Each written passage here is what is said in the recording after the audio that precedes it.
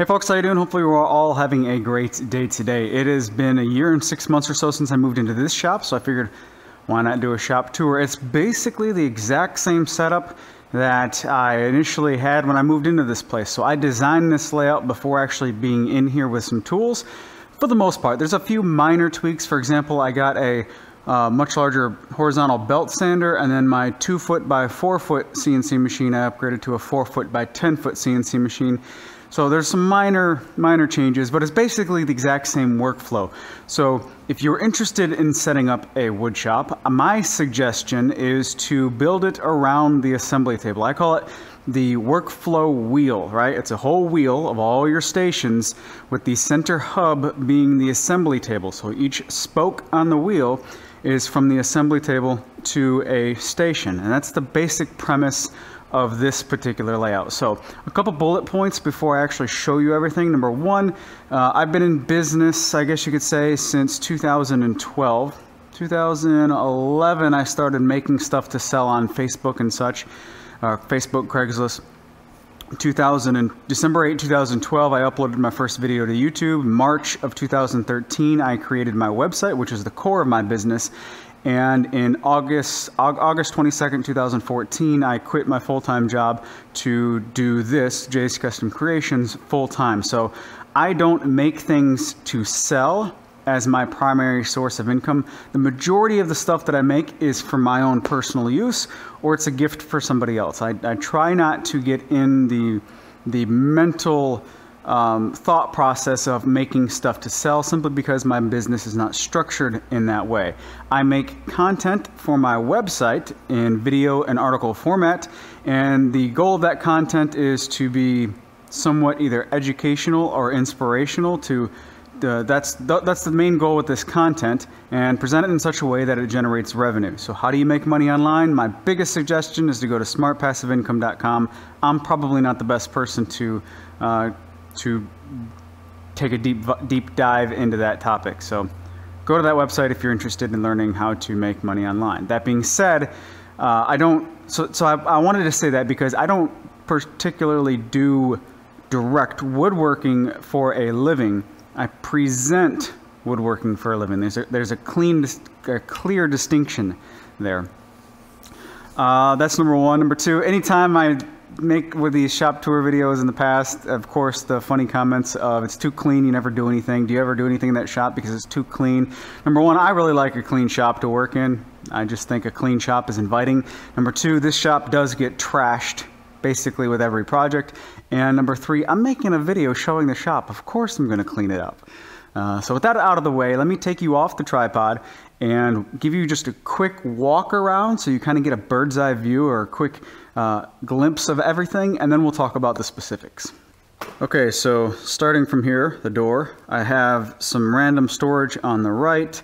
The first tool island is on the left. There's a big walkway or an opening to the CNC machine. So this is basically a large staging area. So if I put my back to the CNC machine real quick, see there's a lot of area right here. I could park my truck right here, but that's mainly for staging and such.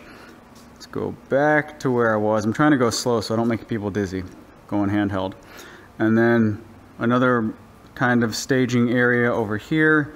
The back wall is for rolling items. They have to be rolling because that's an elevator that I made to access the loft above. Dust collector over there. And then this is the main working area, mainly the assembly table, also my workbench. And then the other side of this tool island, a large walkway over here. The other tool island, wood storage on this wall, and then we come around back to my homemade tripod. It's not even a tripod, it's a bucket pod, I call it.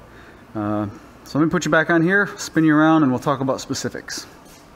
Let's start with the front wall of the shop. The front wall has 2 large bay doors, and I contemplated when I moved into the space blocking off one of them, but I kind of like having the doors open on the rare days in Mississippi where the weather is just absolutely beautiful. It's not too hot in the summertime, or it's not rainy and cold in the wintertime. There's a few week stretch twice a year that the weather is just perfect here. So take advantage of that. The doors roll up. So these doors were not original to the shop. I had those metal corrugated roll-up doors, and they were thin metal, and they radiated a tremendous amount of heat. So this is not quite north. North is a little bit that way, which means the sun rises on a kind of a steep angle in this direction, and in the mornings these get the old doors were just baking heat and just pumping a lot of heat into the shop. So switching out to insulated doors was a huge win. These doors they're not the roll-up kind. They've got the tracks. They're not in the way at all. And they've got windows in them. So one of the decisions that I made was to spend the extra money for windows in here. And that was a great decision because, as you can see outside, it's not a sunny day. So the exposure is not blowing out the outside. That's the back of my house, and my driveway's over here. So as I'm working in here, basically no matter where I am, I can take a quick glance to the front of the shop and see if somebody has pulled in. So having the windows there, really, really awesome. And as far as like neighbors and other people looking in, that's not really a concern at all. I don't work here at nighttime. Most often I don't work in here at nighttime. So if it's nighttime where the sun's down outside and you have a light on inside, if you don't have anything covering the windows, and it's extremely easy to see in, big deal, I don't care. That doesn't really happen that often. So I do have a fridge in here, and this was kind of a happy accident.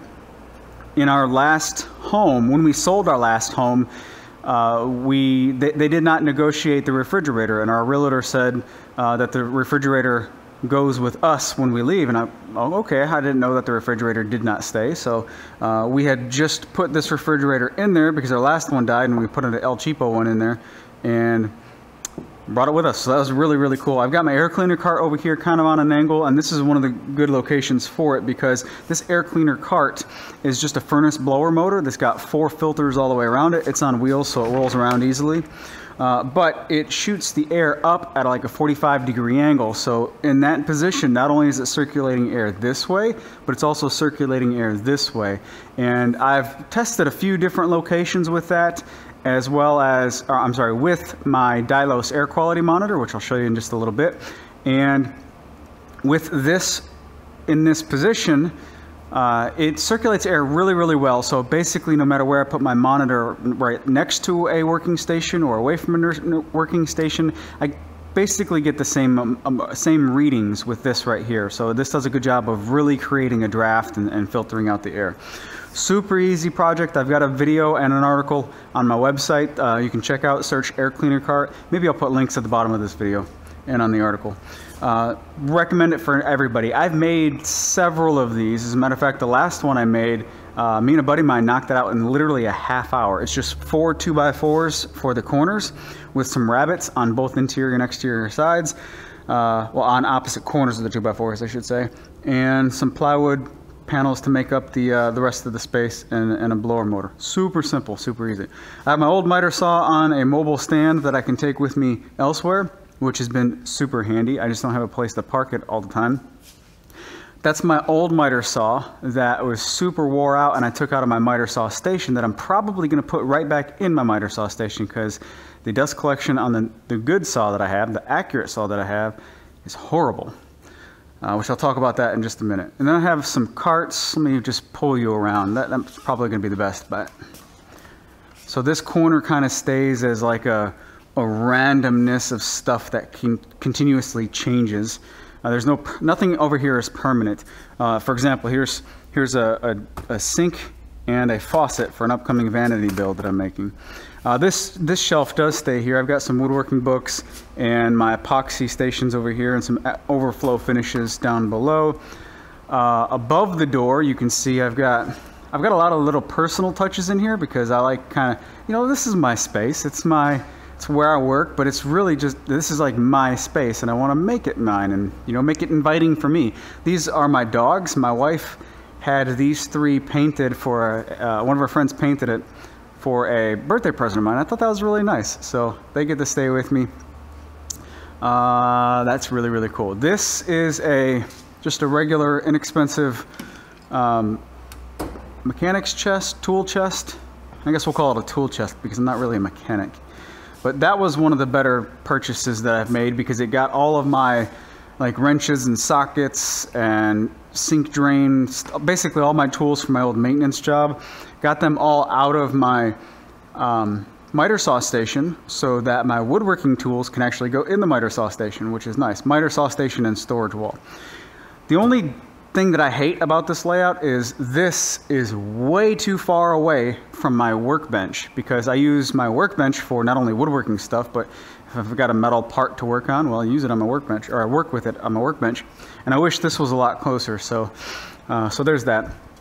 The sticker cabinet, which is full of finishing supplies that I clean out, and then it just gets junked again, and then I clean out, and then it gets junked again, so whatever. I've embedded some magnets at various spots on these doors, specifically this door, so that the interior side of this one-handled door latch, did that make any sense? The non-latched door stays shut, and I can just open one at a time. A little more convenient. And then, let me just move you around a little bit more. Next to that is a cart that I use for my HVLP sprayer. An old cart that I made in my last shop. And this is a Fuji Q5 Platinum HVLP sprayer, which is way overkill for my actual needs, but it's the one that'll have all the capacity if I ever want to spray some thicker finishes or whatever. So I keep seal coat shellac in this gun, and I can keep it in there for many months and not worry about cleaning it out, because shellac is a burn-in finish. It's going to burn into the layer below it as you start stacking layers on your project. Well, the exact same thing is the exact same concept or process is going to happen in the gun. If any buildup happens around the needle as you spray it a little bit, it'll start to clean it out. I've never had any problems whatsoever about long-term storage of shellac in the gun, and I like it because I use shellac all the time, especially for little decorative items. And I have a, first off, the whole cart's on wheels, right? You see that the hose is wrapped up right here, and I have the whole system on a wireless remote, so it's just a super convenient little station here. One of the things that I spray the most is little decorative items, like I said, and I used to take all of my scraps and glue them together randomly. Like if I have, some downtime where I want to be physically active, I'd glue all my scraps together and start building up a stack of cutting board blanks. Well, it's kind of the same process, but instead of cutting boards, I'm making these decorative blanks that we can give out as gifts. Because when you start to deal with people who get, a gift every year or two, like friends and family, well, you can only have one cutting board or so.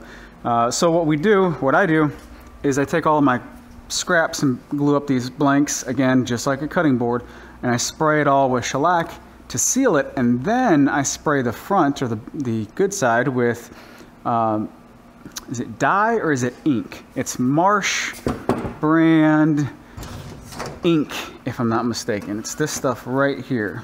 Is it ink? Spray stencil ink. So I get this stuff, spray stencil ink, Marsh brand, really good stuff. And then I can spray it on the front, and because this is ash, which it's just, ash looks so good next to matte black. I love that combination. You carve out a decorative message or whatever on the front side, and you have a really nice thing to give to somebody. And because it's pretty thick with these scraps, you can do two things. You can carve a keyhole slot in the back, so when you hang it, it hangs flush on the wall, or because it is so thick, you can just give it like so, and they have the option of displaying it on a shelf or something like that. They don't have to hang it on a wall. But that's my strategy with scraps and the spraying station that I keep going, keep ready to use at all times. This big empty space right here was my office, I guess. I had my computer right here and my NAS, network attached storage, and a couple other things, my printer and such. Printer started to get a little bit too dusty, and then I started to have a bunch of times where I just need to run out to the shop for like 4 or 5 minutes of quick work at night and I didn't want to leave the house, or if it was pouring down rain, or if I just had a day of where I'm doing nothing but computer work, it doesn't make sense to heat and cool this whole space if I'm doing nothing but computer work. So at that point, I just made the decision to move the office back inside in my bedroom, and it's worked out all right. It frees up some more space. So this is just whatever right now. Moving along, let me move this way. This is, whoops, just like my dog pictures above the front door, I've got flags up here because I'm initially from Southeast Michigan, so there's a bunch of Detroit stuff everywhere. And there's that. This cart right here is the CNC cart. I made this entirely on the CNC machine. This is 4 sheets of 1/2-inch pine CDX plywood, so inexpensive, well, nothing is inexpensive lumber and sheet good related in the past year or two. But this is a quick little cart that I can keep all my bits handy and random other stuff with the CNC machine, and kick my mat around. It's on wheels. It's tethered to the CNC machine. There's a I think I got a 15-foot tether on this, the power cord and the Ethernet cable to connect to the CNC machine.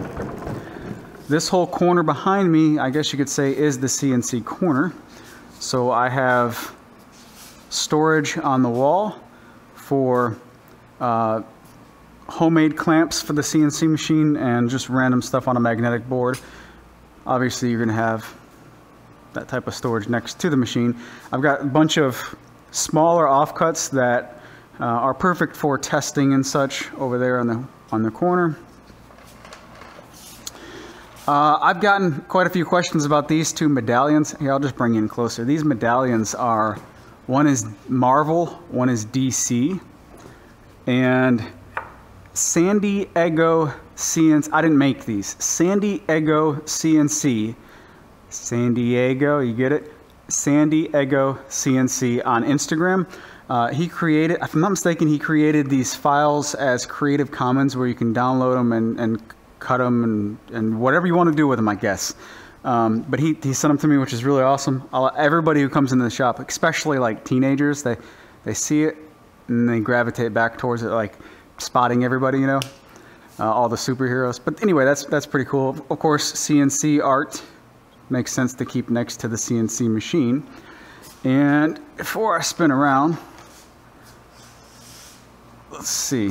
So the CNC machine itself, this is a Avid CNC. It's a 4-foot by 10-foot. Avid CNC machines are completely modular. They're like Legos. If you want a bigger one, you can, at a later date, you can add on to it. You can make whatever type of hold-down systems that you want. You can build your own vacuum table like Crafted Workshop did, Johnny Brook.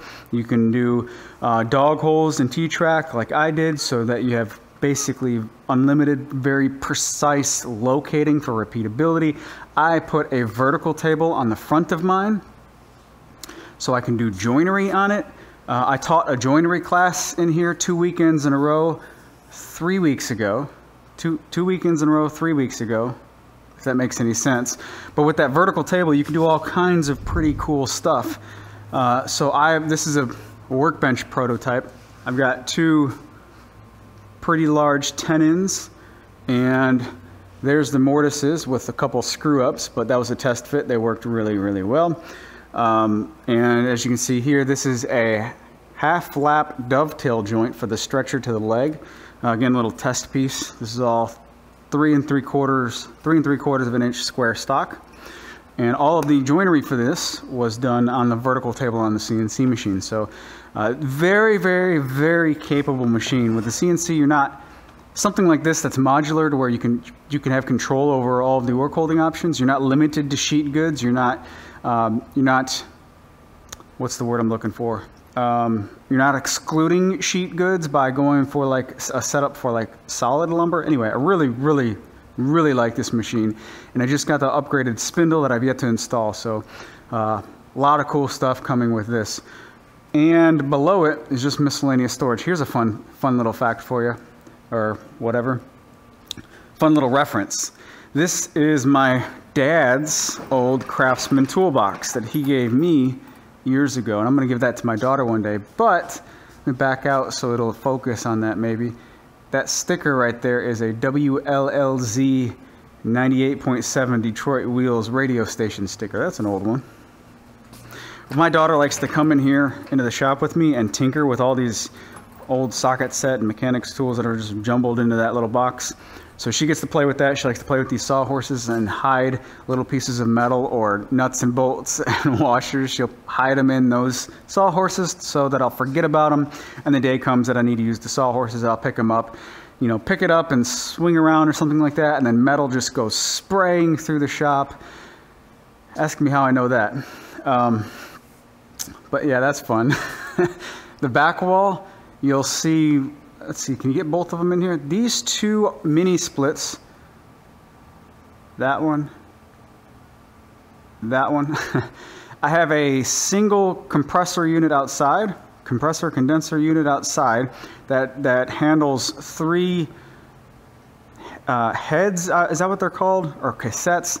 There's 2 downstairs symmetrically placed and then 1 upstairs in the center for heating and cooling. I think it's a 36,000 BTU unit.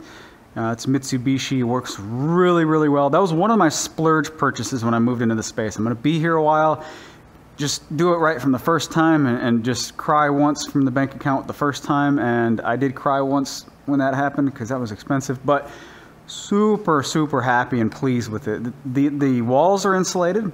I don't know if I mentioned it yet, but there's 2x6 studded walls on 24-inch centers with 6 inches of fiberglass insulation in between. And then the ceiling, the roof I should say, the interior of the roof has 2 inches of closed cell spray foam. Between those two, these mini split units are barely even running. They never get put on high. It just keeps whatever temperature you want to set it on. It's comfortable in the wintertime, it's comfortable in the summertime.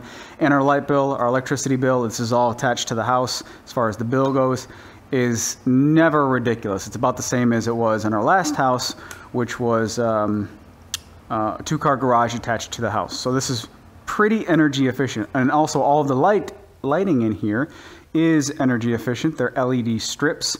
Combined, all of the lights, I think, is a little over 1,000 watts, which isn't that much when there's considering this space. All right, let's keep the camera here for a second, talk about some other stuff. The space itself, I didn't mention this yet, but left to right from this camera orientation is inside wall to inside wall, 28 feet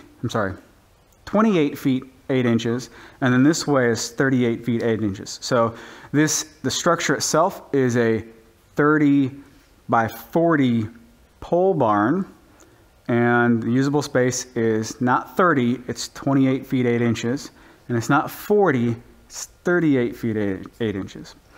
I got one of those distance measurers that are laser measurers, and I just finally measured the other day just to be sure. So there's that. This back wall, everything on this back wall is on wheels for a reason, so I can move it around at the shop. This is stuff that I don't use all the time, so I'd rather just not have a permanent setup location for it, but just kind of tuck it out of the way and then move it out as needed. I do use the drill press right there, but my drum sander, this is a 16 by 32 drum sander. Now it's 16 inches because the drum itself is 16 inches, but it's open-ended on one side, so you can put a wide up to 32-inch wide tabletop through here, spin it around, and then pass it through again, and that's why it's a 1632. But this is one of those things that is incredibly handy, but I don't use it all the time. I've got what's this?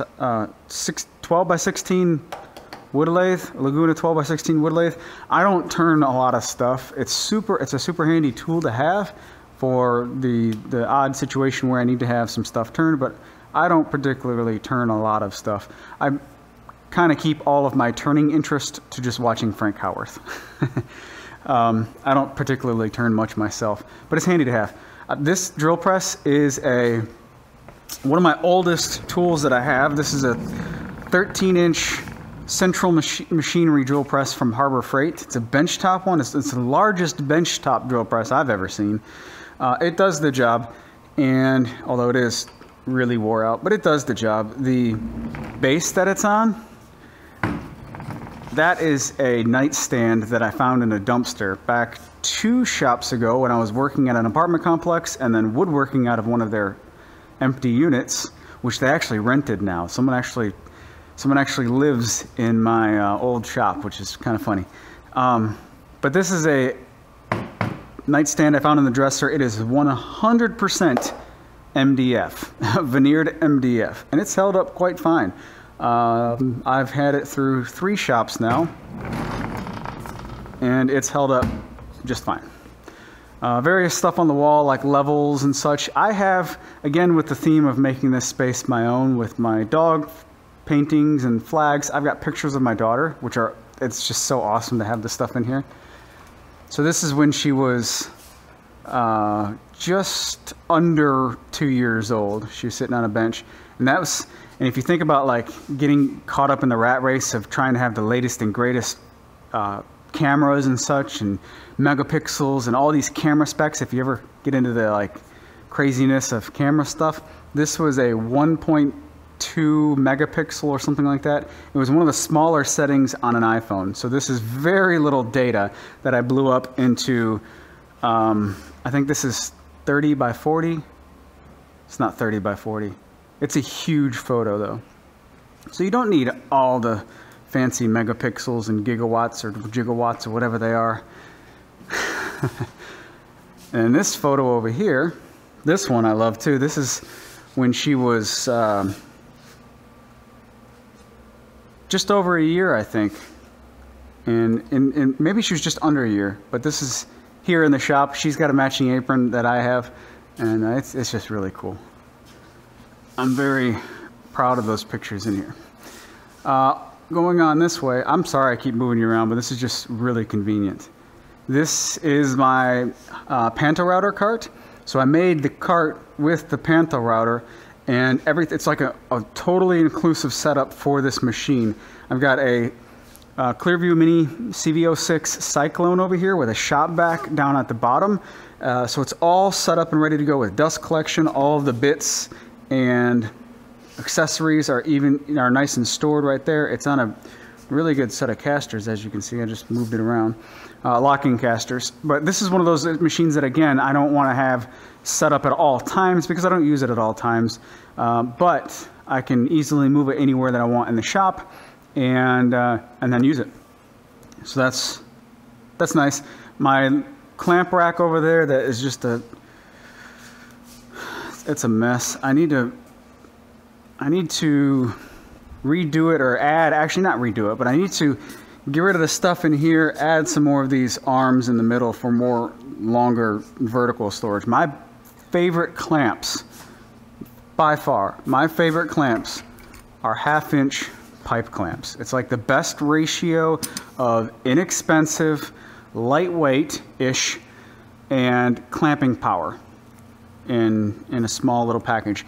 I can get these, what was it? It's been so long since I bought them, so maybe the price has changed. I'll correct myself if I say it wrong, but these clamp heads are just some inexpensive no-name brand from a local discount tool place that's not Harbor Freight. And I think these were $4 each. Maybe they were $6 each, the set. And then you buy a 10-foot stick of 1/2-inch pipe from like Lowe's or Home Depot. My local Lowe's, the 10-foot stick of pipe was like 12 bucks, and they'll cut it to whatever lengths you need. So I have them cut it into 3, 3, 2, 2. So you get 4 clamps out of 1. And that brought the entire price, I think I did the math previously to where the entire price of this was $8. And I think that's like the best bargain that I can find.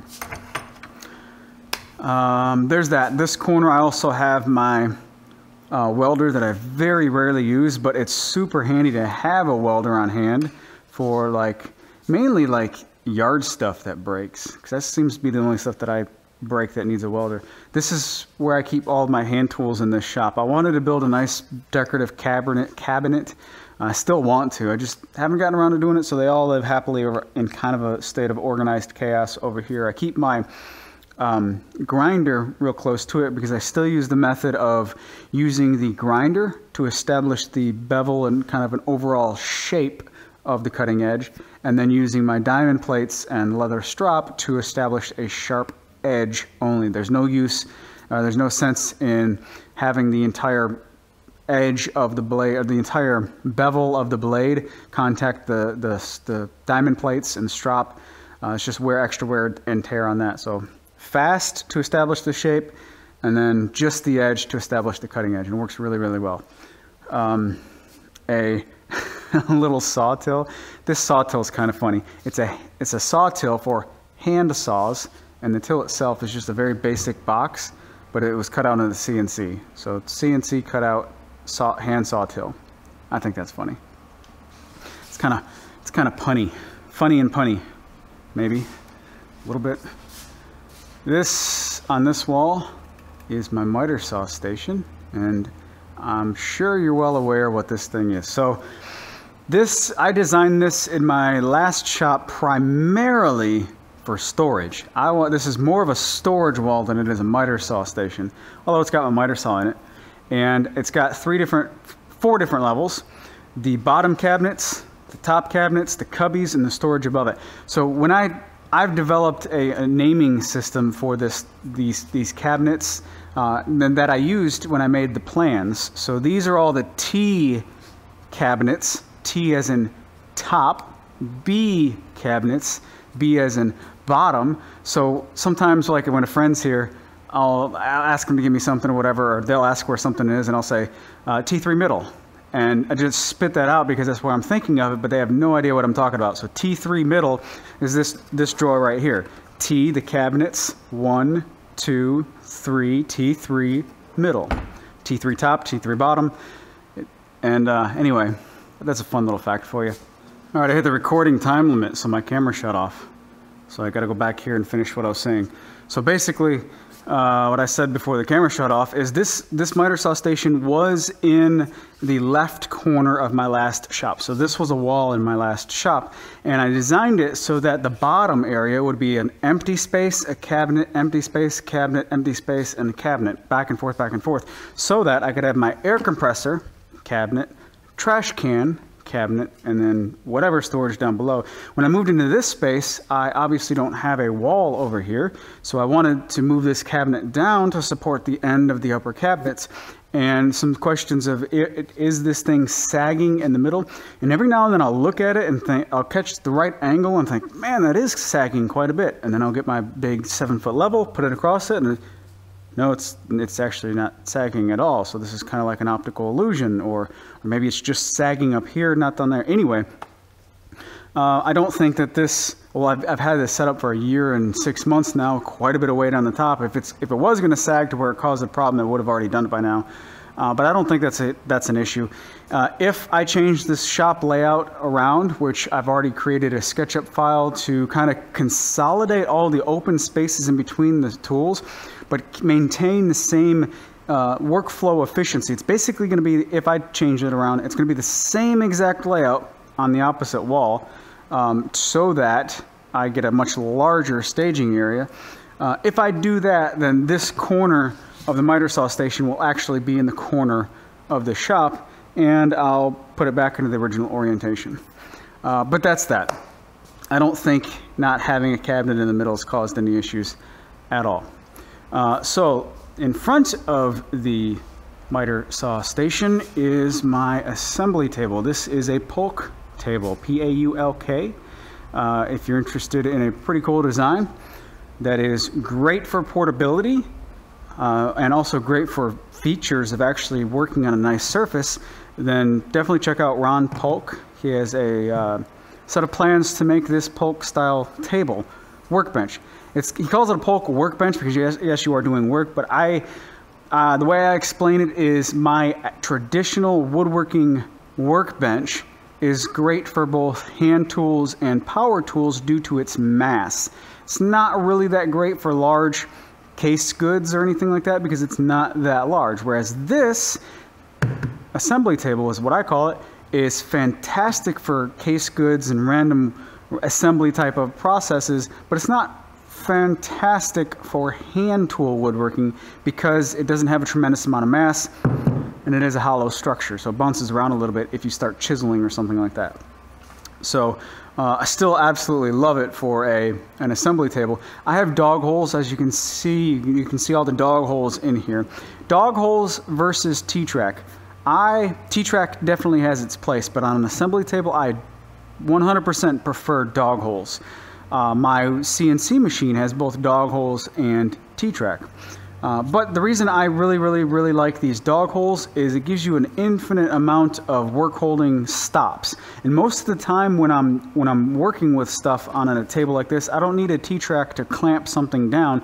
I just need a stop in place. So for example, if I've got like a rectangular piece, then I can put a dog in this direction to stop it from going that way, and one dog in this direction to stop it from going this way. And then I can go from right to left with whatever tool I'm working on so like a biscuit joint or a domino or something like that. All you typically need to do on an assembly table, for me anyway, is to stop stuff from sliding, not necessarily secure it. So I prefer dog holes and dogs versus top-down clamps with T-track. And I know there's all kinds of other accessories for T-track, but it's just so much easier to drill a hole that never really gets messed up versus a T-track that could potentially pull out of a surface. I really like this setup here, 4 foot by 8 foot assembly table. Below it I just have miscellaneous storage and a battery powered cordless air compressor. Now, there's another thing to talk about. So when the battery powered brad nail guns became popular, I totally jumped on that train and absolutely love the convenience of a brad nail gun that's not tethered. However, they're heavy. Battery powered nail guns are heavy.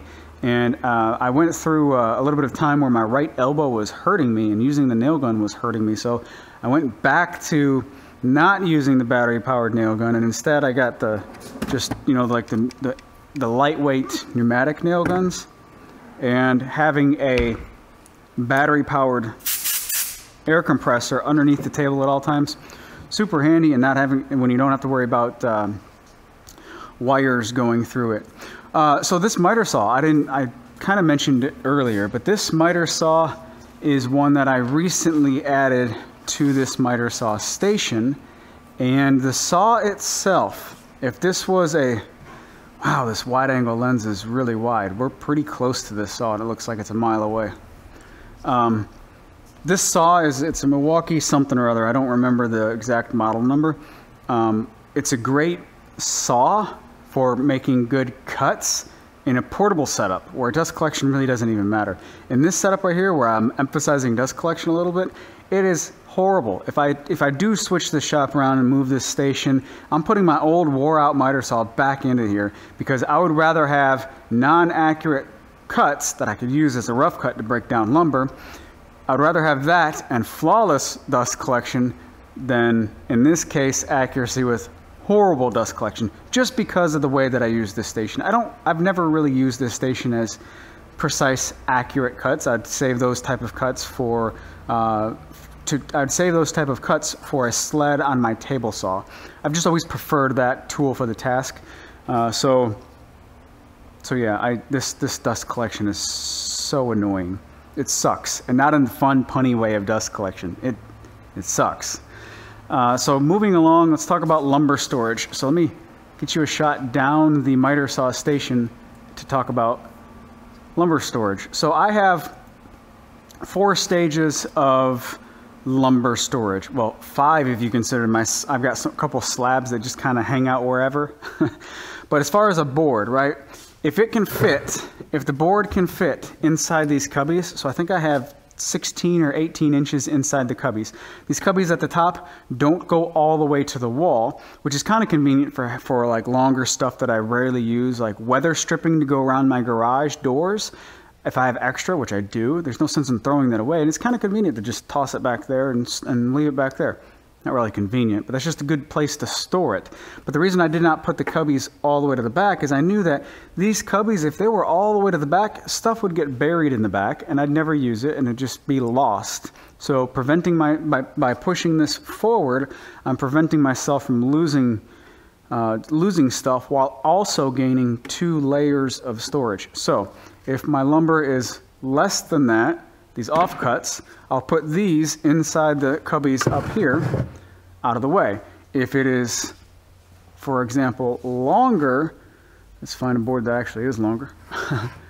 If it's longer than the cubbies and it sticks out too far, well, then it can go on top, and you can see it'll go back to the wall on top. So there's 2 different kind of lengths of storage, and that's convenient to not fall into the trap of stacking stuff on top of each other until you get some small stuff and it just gets buried and then it becomes a problem.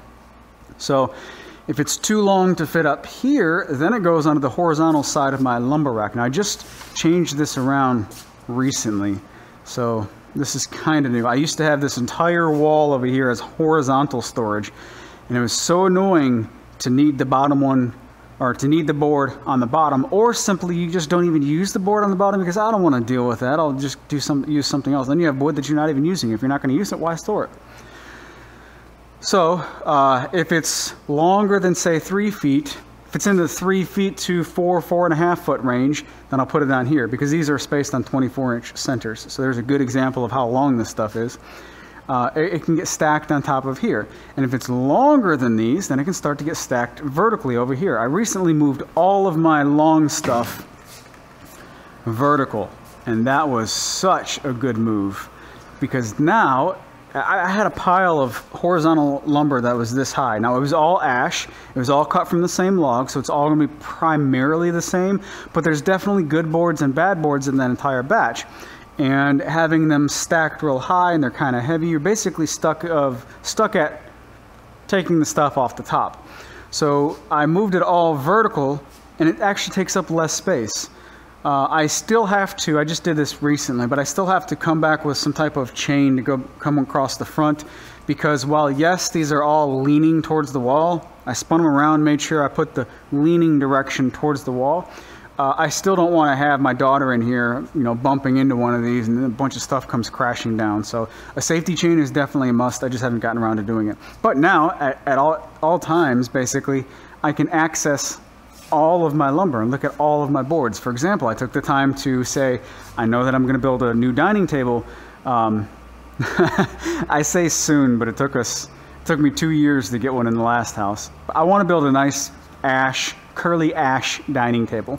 And this batch right here, this section right here, is all quarter sawn. So the beautiful curl, all this ash is curly ash, it's beautiful, is going to be good for the dining table. Whereas in this, as you can see, I got a lot of curl on the sides of the board. Maybe you can't see, maybe you can, can't. So this is a little bit more rift sawn stuff. So I can organize it a little bit better, and at any time, very easily look at all the sides of the board. So vertical is the way to go if you can do it. Then I got some other species of wood in here too. I do have, did I mention slabs? I've got a couple slabs over there that are for stuff that I don't think I'll ever get around to doing. This is a pecan crotch slab that's got some curls, got some bark inclusion. It's got a lot of awesome features. It needs a couple bow ties in it. So that would make a fantastic table, maybe some hairpin legs, maybe something else, I don't know. And I want to use it as a coffee table. My wife says no, she doesn't want the natural wood look. The no live edges, none of that stuff. So I'll make something out of it soon. And then I have plywood stored vertically over here, which I've done for a long time. Opposite of that, or on the other side of that in the corner, is my 2 aluminum ladders. I've got a 20-foot extension ladder and then an 8-foot step ladder. So this corner just got really organized and tidy recently. Let me move you a little bit more so we can hit the last part, which is this last door. I think I started at the doors, right? Refrigerator. I've got a generator for the house that I keep here in the shop. That way I've got a reminder set on my phone every 2 months to run the generator for 5 minutes, just to keep the carburetor from not gumming up, you know. I don't like engines to sit for more than a couple months, so I run all my stuff every 2 months, and it's just super convenient to have this here in the shop. I can open the door, roll it outside, run it, rather than in my garage, because I like a real clean garage with not a bunch of clutter. So there's that. Let me restart the camera because I know it's got a habit of dying, and we'll talk about the islands in the middle. This is my view of the shop a lot. Behind the table saw, this is one of the tool islands. 52-inch rip capacity SawStop table saw. It's the PCS. It's the 3 horsepower, not the 5. I don't need a 5 horsepower table saw. And I have a lever router lift, homemade router lift in the wing. I have a cast iron router table over there, a dehumidifier, 2 trash cans. It's kind of this little island. 2 trash cans, 1 for actual trash, 1 for burnables. Separate them like that because honestly, most of the wood that makes it to the burn bin doesn't actually make it to the actual burn bin outside. It makes it to my smoker, my grill. So it's nice to have them separated. I have a homemade router table here, which I typically only use for a real big, beefy flush trim bit. It works really, really well, but I have it dedicated for a flush trim bit most of the time. Then I did some work with Rockler, and that is the Rockler cast iron top, the router lift, nice fence, dust collection, cabinet, the whole kit and caboodle. It's a really, really nice setup. So it's just precise and all right there and super, super convenient. So that's the primary router table station, and I just designate this for roundovers basically. I have a dehumidifier right here that is set. It's running right now. You can probably hear it. But it's set on a certain humidity level. So the humidity level in the shop stays comfortable. I live in Mississippi, which is probably like Portland, Oregon. It rains a ridiculous amount. In the summertime, I like to tell people the weather is like hot soup. It is sticky the instant you walk outside in the summertime, and it's year-round humidity here. So in the winter time, when the heaters are running, there's nothing to take the moisture out of the air. So that's when this thing gets used a lot. In the summertime, the air conditioners are running. Well, air conditioner, it conditions the air, and it does that by 2 things. Number 1, it reduces the temperature, lowers the temperature. Number 2, it pulls the humidity out of the air. If you have a properly sized unit, it'll pull the humidity out of the air. So those pull a lot of the humidity out of the air, and this thing barely runs in the summertime. Fun fact, the last owner of our house, our current house, the person who built this shop, it's only like a 6-year-old structure, something like that, but the last owner built this for cars. He was a car guy, so he had a metal ceiling in here. Everything was black around the perimeter. It looked like a really cool car garage. But he wanted the option of washing the vehicles inside this space. So right underneath the router table right here, which is dead center of the shop, is a drain in the floor. It's just a gray water drain that goes out to the side of the property. So it's super convenient to just set the dehumidifier next to it and run a garden hose to where it sits right on top of the drain, and I never have to dump any buckets for the dehumidifier, just continuously drains. That was a super awesome happy accident with this particular space. That was really, really cool. Next tool island is over there. This tool island has all the tools back to back to back, so it's accessible all the way around. So we'll walk around it. But this is a Laguna 18BX bandsaw, and it is a resaw station, a ripping station. I keep a tapering jig on it just because I don't have a good spot to store this tapering jig, so it stays on it. And the first day this saw was set up, I put a Laguna Resaw King, is that what they're called?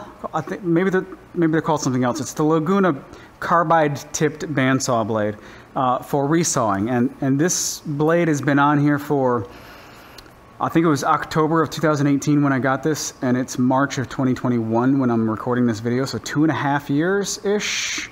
Over 2 years that I've had this blade has been on it, and it still cuts amazing.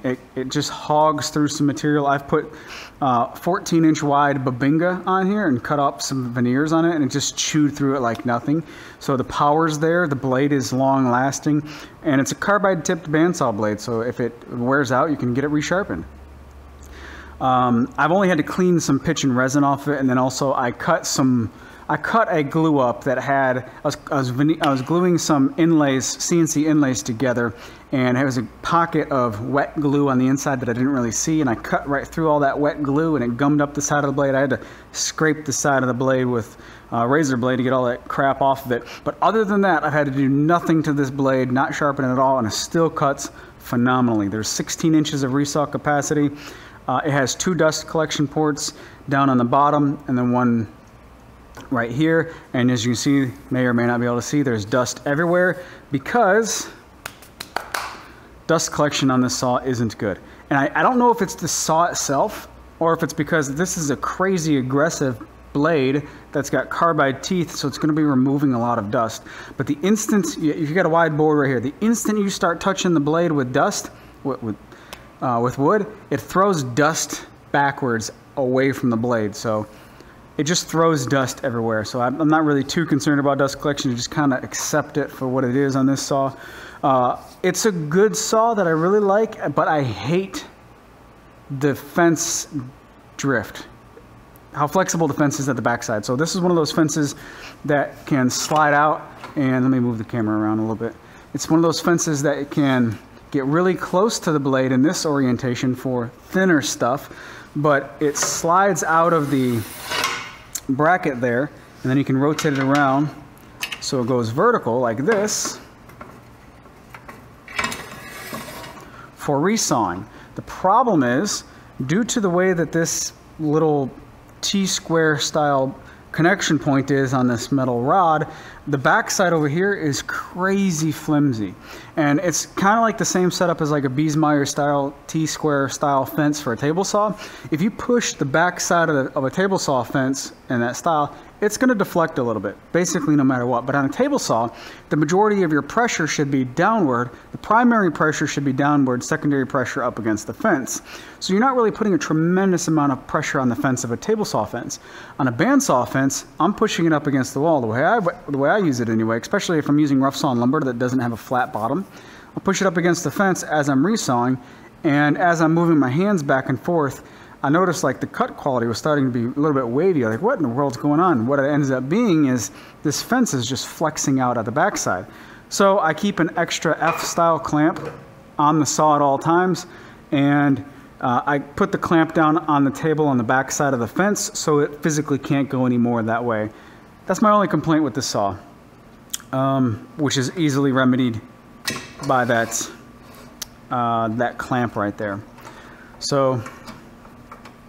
Oh, and the mobile base on it, the way that it attaches to the saw allows for the mobile base to flex a little bit. So it works, but I don't really like the mobile base that much either. Let me move you around to the back side over here to show you something that's non-woodworking related. I got a set of rings that I keep attached or out of the way right here. Some body weight gymnastics rings. I lost 40 pounds in 2020 just from nutrition alone, no exercise at all. I've been incorporating some body weight exercises hanging from the trusses in my shop. So if you've seen these in the videos and have wondered, there's like the hang around in my shop a little bit, literally. I put one right there, and they're kind of out of the way. So there's that. Next up is a very welcomed addition. One of the things that I wanted to upgrade when I moved to this shop was my sanding situation. And I got some nicer random orbit sanders. I already had a drum sander, and I got this belt sander. This is a Hammer HS950. And you know, I make videos and content for a living, and you see everything that I work with, right? Well, if there's ever a tool if there's a ratio of amount of use versus amount of airtime, if there's ever a ratio where it's used a tremendous amount versus seen the least, this is the tool that has that highest discrepancy. I use this machine all the time for all kinds of completely random stuff. Sharpening axes, grinding off a little piece of metal on some other stuff. If I cut some big chunks of threaded rod, there's no need to use a file to get the edges deburred or whatever. Just a couple little seconds on this belt. You can get belts for metal, for wood, for other abrasive, for other situations. I use this for rough stuff like that. I use it for precision stuff because this thing has a precision miter gauge here with a bunch of detents for different angles. So once you dial it in at 90, and there's a fine adjustment to really dial it in. Once you get it dialed in, it's trustworthy to, like, you can get some crazy accurate corners off of this machine, like box sides, right? So if I'm dovetailing a box and the dovetails are maybe just a little bit proud to sand them down nice and flush, you can do it all on this. You sand one face and then put the new sanded face up against the registration of the miter gauge, this fence right here, and then work your way this way. So whatever face is coming off the sander, that's the face that goes this way. And you keep rotating that around like that, and you get a very, very, very precise 90 degree, 90 degree, 90 degree, 90 degree box all the way around. This thing is super, super handy. And there's a lot of features with this. I haven't done kind of a tool talk on this sander just yet, but there's so many features with it. The belt is oscillating, but the table itself, whoops, if I unlock it, the table itself lifts up to access another area of the belt.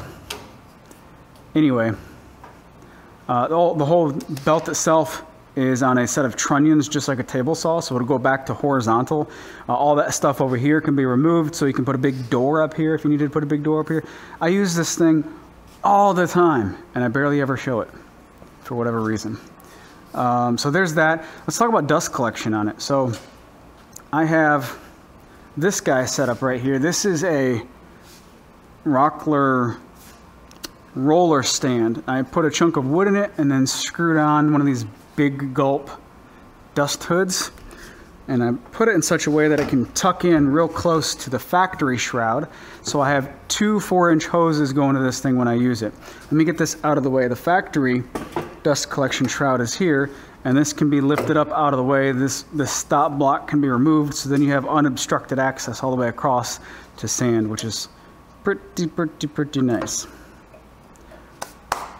Let me move this back to where it was, and then I'll swing the camera around and we'll talk about the hoses and such.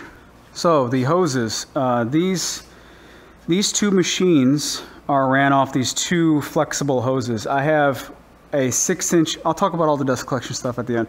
I've got a 6-inch port, 6-inch pipe that breaks down into two 4s, and each one of these 4s has one of these really long expandable dust right hoses on it.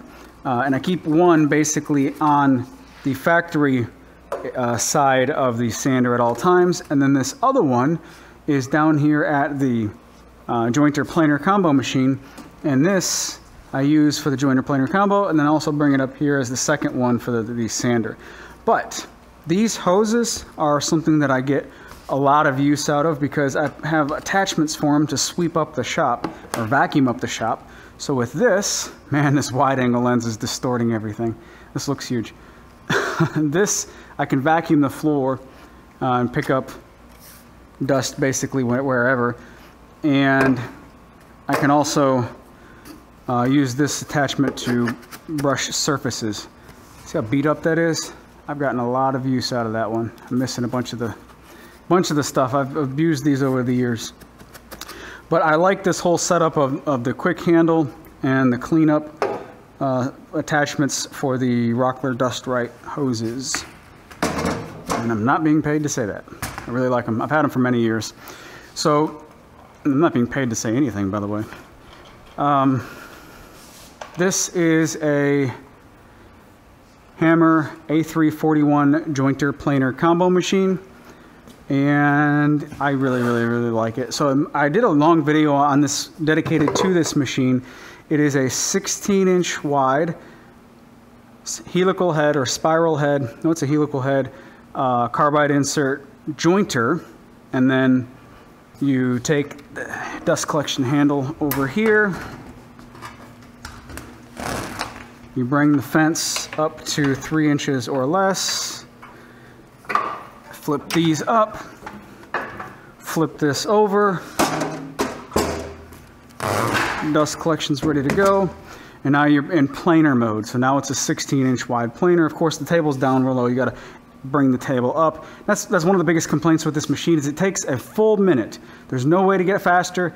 In my opinion, it's just a full minute to go from jointer, planer, back and forth, back and forth, back and forth. And for somebody like myself who doesn't do production work, I value the capacity more so than I then I would value 2 independent machines where I didn't have to constantly change back and forth. So you get greater capacity and as a jointer, 16-inch wide jointer, and then also you get the added bonus of decreased floor space take up for 2 machines. And then when you're done with it in planer mode, drape the dust collection over there, pull the tab down, tables come down, get locked into place. The handle on this makes it really easy to not have to go to the back side of the machine to get back into jointer mode. So I really like this machine, jointer planer combo. And then we're back over to the front side of the bandsaw. Let's talk about dust collection really quick, because I don't think I mentioned that at all. I'm gonna spin you around. This is the ClearVue EF5 Cyclone dust collector with their ClearVue stand, just a generic barrel on it. And then all the piping in the shop is Nordfab piping, which is definitely expensive, but if it's within budget, it's totally worth it.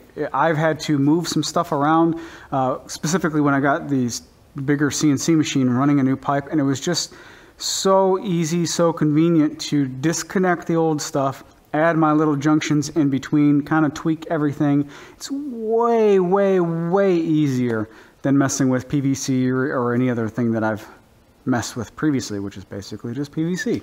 This dust collector is fantastic. It does a really good job. It's like, I forget the CFM rating off the top of my head, but I know there's 2 different ratings based upon the impeller that you use. This is the 16-inch impeller, and you also get a different CFM rating inside the Cyclone depending on the intake you use. This is a 6-inch intake. They also have a fitting for an 8-inch intake. So if you have a large run of piping to go in 2 major directions, you can come off of the main Cyclone with an 8-inch section and then branch it off into 2 6s and then branch it off down into 4s when you get to your tools.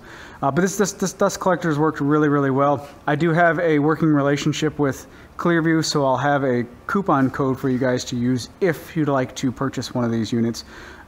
Never purchase anything online because someone says so. Just do your research, and if that's the one you want to get, then get that one. But dust collections, let me show you the piping itself. So the main run of pipe is right at the top of the screen. It comes out, and then it immediately takes a turn to the blast gate over the miter saw station. Then I have the main run continue, and then it comes off to this side to drop down to this tool island and go over to the CNC machine. And then the last little bit comes down all the way over here at the table saw to come down to a floor sweep, and then also a blast gate over here that runs the table saw and the router table areas. Blast gate locations. I am a fan of having as many blast gates as possible right next to one another. The reason being is if I need to switch from using the bandsaw to the joiner planer combo machine or something like that, if I'm switching tools, then I'm obviously going to close one. It makes more sense to close one and have the ability to open one relatively close, if at all possible. Also, like the CNC machine, that's a long run to the CNC machine. It doesn't make sense to have the blast gate way over at the tool when that's going to create a lot of added strain on the system when the tool's not in use. All that doesn't need to be pressurized when that tool's not in use. So I put the blast gate up there. Well, I can't reach it. I've got a stick that I spray painted a high visibility color and taped a set of magnets to the end of it. So this is just here at all times, and I can open and close the blast gate with the stick and then put this back up here. So it's a super handy. I don't have to be able to touch the blast gate, just open and close it with a stick. That'll work. I do have another stick over on top of my miter saw station. So with that same concept in mind, this blast gate shouldn't be right there. I should actually have that blast gate right up here with a metal stick, with another stick and magnet over here that I could open and close it so I can reduce that much strain on the system. However, I put this one in first and wasn't thinking about it, and it wasn't until after I added the extension almost a year later that particular concept dawned on me. But I still can't reach it where it's at now, so I have a stick that has a notch on the end of it. You see that, right? There's a notch on the end of that stick, and it grabs the blast gate, so I can open it and close it with no problems from standing over here. So that's pretty cool. I can't remember if I mentioned the lights or not. These are all LED lights. These are American green lights. There's 3 main rows of lights. So there's one dead center of the shop.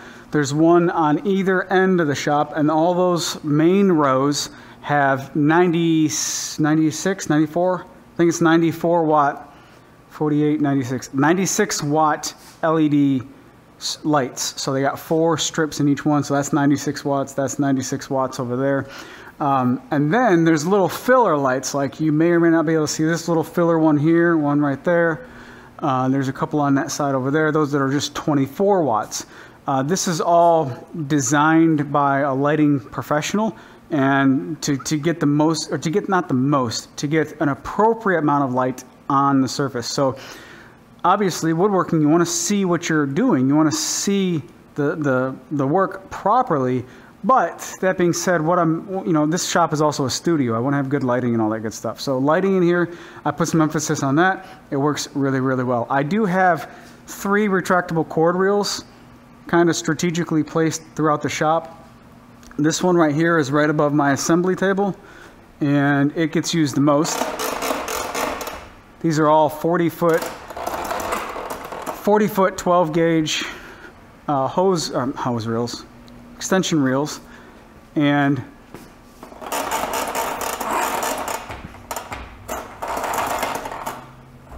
they work well, but right there. So I think the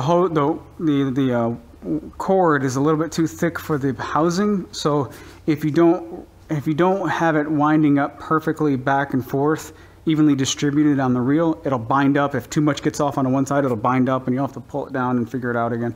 I don't think that's a huge big deal, but there's that. And then I also have one more hose reel in between the garage doors, and I have this one set right here, not to actually work in here mainly, but if I have the garage door open and I need to get power out in the driveway, that's what I use this one for, which there we go. It's got to go on that side. I also have one of those on the porch of my shop. I'll show you a picture of the porch of my shop, which is right through the man door. And actually, you know what? Let's just take you for a ride. So out on my porch, I have a tricycle, because who doesn't have a tricycle? And I've got a nice, I say nice, hammock. I like the rope kind. And then I have a little outdoor kitchen type of a space. A couple grills and a picnic table. Nice little place to grill a steak for lunch in the middle of summertime. On this back wall, I forgot to mention the elevator that I just made. So let's see, can you see it? Oh, also this light bulb is of importance. This elevator goes up to my loft above. This shop has a 16-foot by 20-foot loft above, which is great for storage. I actually put my office in there when I first moved into this space, but going up and down was kind of inconvenient. At the time, I had a set of stairs that went this way.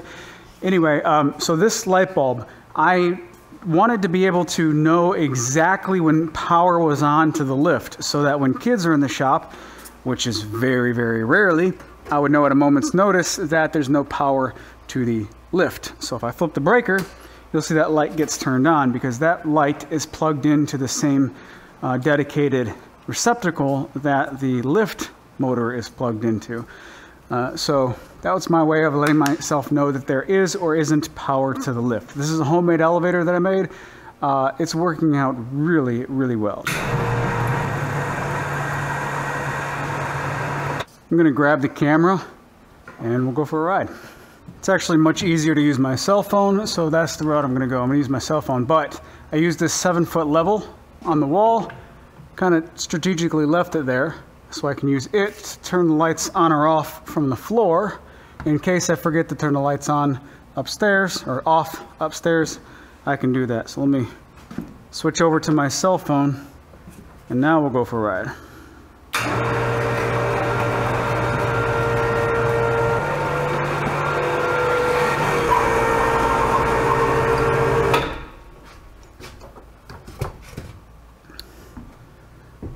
So this is just a kind of an awesome space to store stuff that you don't have to have cluttering anywhere else, like Christmas decorations and empty boxes and such. It's really convenient to have this much extra storage space, and putting this elevator or this lift in here has really made it a lot more convenient. Oh, here's also something I did not mention.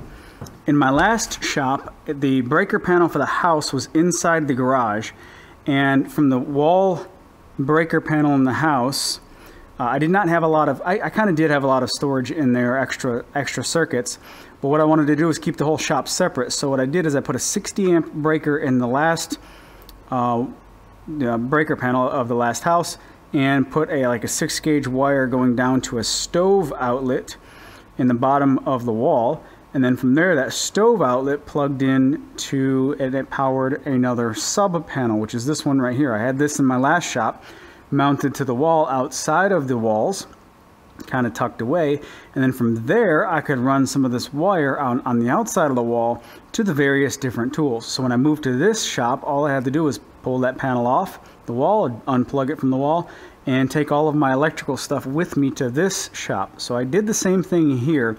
That panel down there on the wall, the one for the shop, did not have a tremendous amount of open space. And I wanted to run some new stuff dropping down to the different tool islands. So I did the exact same thing. I plugged in my breaker panel to the other one. It's on like a 60 amp breaker. And from here, I've got some drops that go down to the different tool islands. So this panel here is the individual breakers for all the circuits on the tool islands. But with one flip of a switch, if I've got kids coming into the shop, I can go to that breaker and turn off this whole sub panel, which turns off all of the major power tools with one 60 amp breaker over there. So that's a kind of a handy little thing that we did in the shop.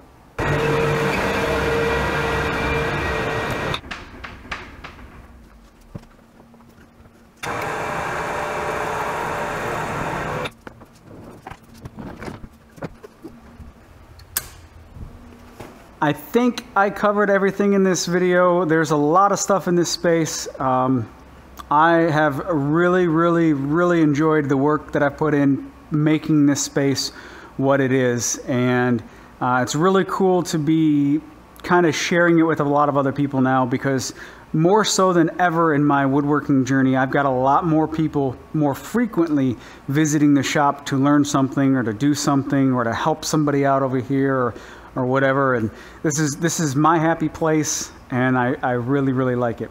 Hopefully you found some of the stuff useful, maybe the layout, maybe some of the tool options or something, I don't know. If you have any other questions, just let me know. Send me an email. jayscustomcreations@gmail.com is just the most easy one for me to get to. Leave me a message on my website or maybe this YouTube video, and that's it. You guys take care. Have a great day, and I'll talk to you in the next video.